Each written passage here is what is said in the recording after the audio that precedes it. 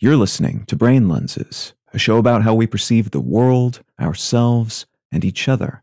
I'm Colin Wright.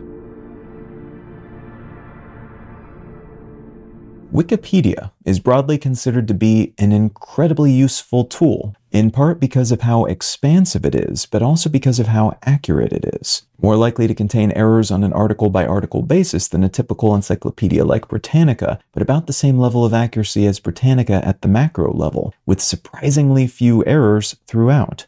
It's also updated remarkably rapidly by its volunteer editors. That collaborative, unpaid nature, though, also biases Wikipedia towards certain types of content. As of early November 2023, the English language version of Wikipedia had nearly 6,745,000 articles, far more than any other language, which is just shy of 11% of all articles across all Wikipedia versions. It has also been criticized, with receipts, for gender and ideological biases, ostensibly because the majority of the editors who write and tweak the most articles, and who thus have outsized say in what should be published throughout the site, lean more heavily male, white, and liberal than the average English-speaking population. Some research suggests that the network has rebalanced toward a more neutral stance in recent years, not because the bias has been somehow removed, but because more editors writing on a broader variety of topics who have their own contrasting biases have entered the fray, which has pulled the average bias back toward what we might think of as the center. But other studies, like a recent one published in PLOS ONE, suggest that fresh distortions are being discovered, including a bias toward wealthier countries at the expense of poorer ones.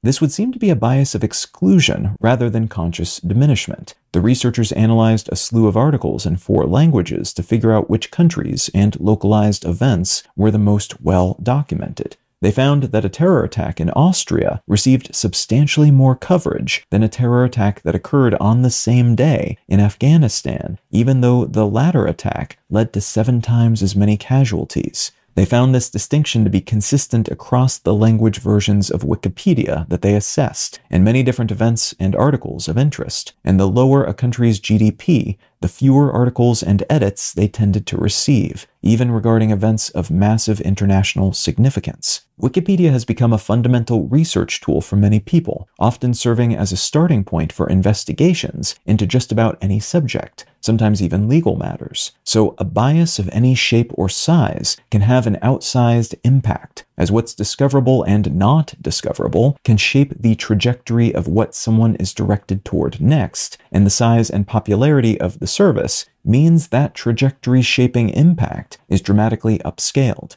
It's also worth noting, though, that people in different parts of the world will tend to think different sorts of things are worth documenting, that different data points are valuable, and that different perspectives are valid or invalid. In some cases, that sense of validity backed by legal repercussions for a violation of government-enforced informational sharing or seeking norms. Thus, some of these biases will be most strongly felt by overseas or different language-speaking audiences, rather than those in the poorer areas with less fleshed-out articles and tenacious edits. And some are shaped, in part at least, by biases that are distinct from those being directly tracked and tabulated in this growing body of research.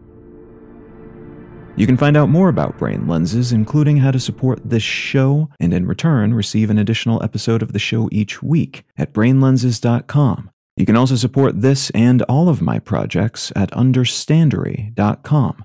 I'm Colin Wright, and I'll talk to you again next week.